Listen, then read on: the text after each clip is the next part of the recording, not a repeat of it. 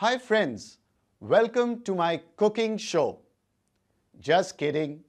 Welcome to Manocha Academy, and this video is going to be about physical and chemical changes. I'm going to do some things here on my kitchen table, and you need to be a science detective and identify the physical and chemical changes that you see here. And then we'll finish off with our top 3 exam-oriented questions on this topic. Before we start, let's do a quick recap on physical and chemical changes. In a physical change, no new substance is formed and it's reversible. But in a chemical change, a new substance is formed and it's irreversible. So the 2 important questions to ask yourself when deciding the type of change are: is a new substance formed? Is it irreversible? If the answer to both of these questions is yes, then it's a chemical change. Otherwise, it's a physical change. So watch carefully the things I'm doing here and you try to classify them as a physical change or a chemical change. So are you ready? Let's start. I'll start by lighting this candle here.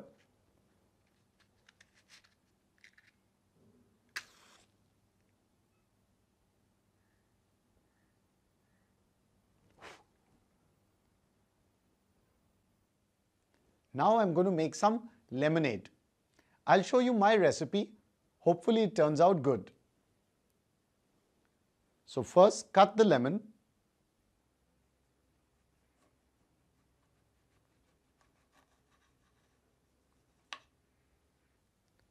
I need powdered sugar.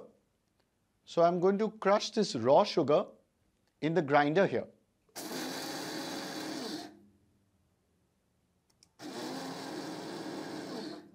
Then mix the powdered sugar and water. Stir it so that the sugar dissolves nicely in the water. Now squeeze some lemon and add a pinch of salt.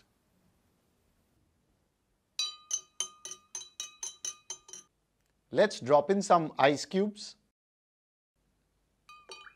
I'll wait for the ice cubes to melt so that the lemonade becomes cool.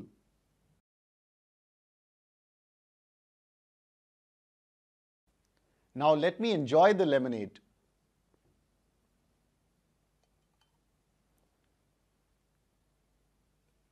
It's perfect and refreshing. The candle is still burning. Can you see the wax that has melted here? Are you ready with your answers?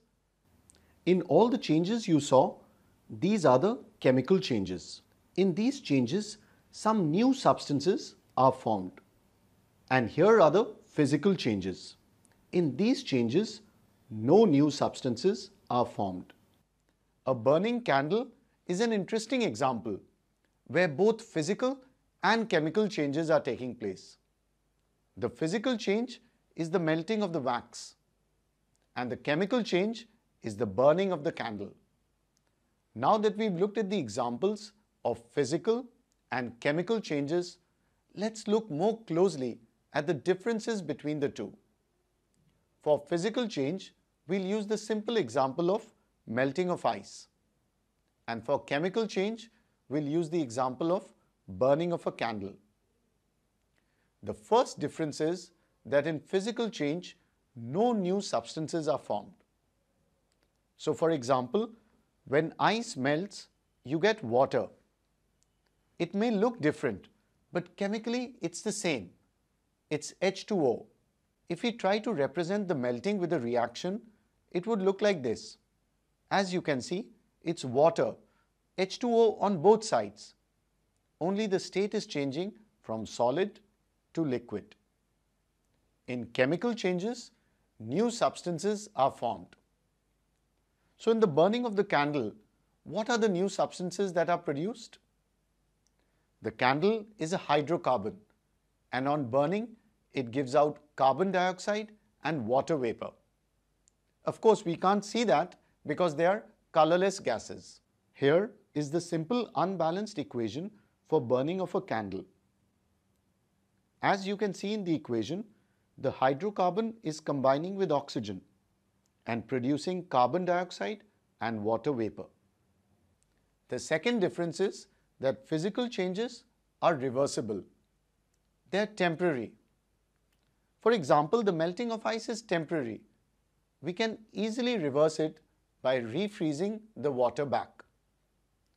Chemical changes, on the other hand, are irreversible. They are permanent. For example, the burning of candle is a permanent change because once the candle is burnt, there's no way we can get it back. Let's add these two important differences between physical and chemical changes on our concept board. The third difference is regarding mass. In a physical change, the mass of the substance remains the same. But in a chemical change, the mass of the substance generally changes. Let's go ahead and verify this with the help of a simple experiment. In this experiment, let's measure the mass of the ice cubes before and after melting. First, let's measure the mass of the ice cubes.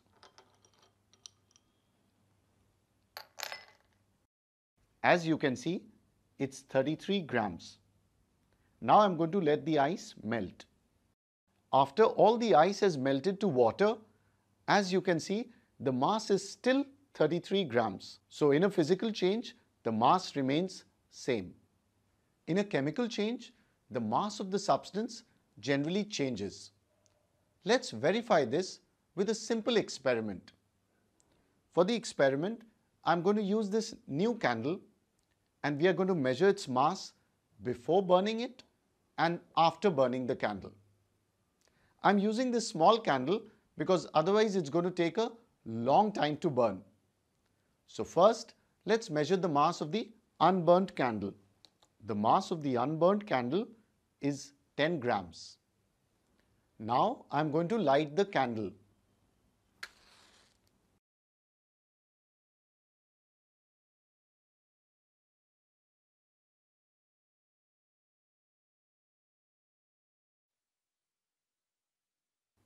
Now let's measure its mass after burning. We are left with only 3 grams of the candle. So the mass of the candle has reduced by 7 grams. But doesn't this violate the law of conservation of mass?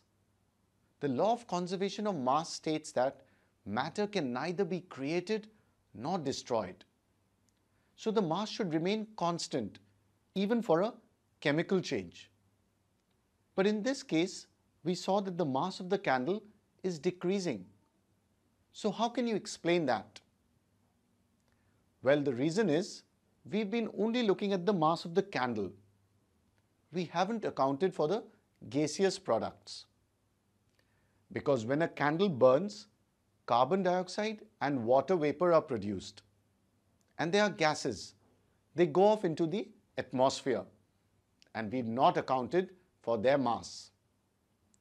So if this experiment is done in a different way, let's say we burn the candle in a closed container like this, then what do you think the reading is going to be? That's right. The mass of the container and the reactants will be the mass of the products and the container. So then the law of conservation of mass is going to be satisfied. The last difference is regarding energy. Now this is the confusing one because you find it expressed in different ways in different textbooks. In both physical and chemical changes, energy may be given out or it may be absorbed.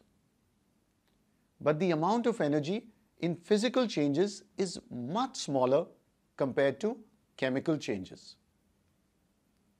For example, when you burn wood, you start the reaction with a small matchstick, so with a little amount of energy. But then we end up with a lot of energy in the form of heat and light. Now if you compare that to a physical change like melting of ice or boiling of water, energy is absorbed there, but it's much smaller compared to chemical changes. Let's pin the last two differences between physical and chemical changes on our concept board. So what do you think is the most important difference here? That's right. New substances are produced during a chemical change. But in a physical change, nothing new is formed. The irreversible point is not the most important one because a physical change can be irreversible. What are some examples? Cutting of a lemon or breaking of a glass. These are irreversible changes. But since nothing new is formed, they are classified as a physical change. For a chemical change, something new needs to be produced. Now that we are done with the concept of physical and chemical changes, are you ready for the top 3 questions on this topic? Coming up for you right now. Friends, I would like you to pause the video here and try solving these questions. Let's make this more interactive. So do post your answers and doubts in the comments below. And my commitment is to answer your doubts as soon as possible. I'm here to help, and I look forward to reading your comments. So I'm going to move away now and let you solve these questions.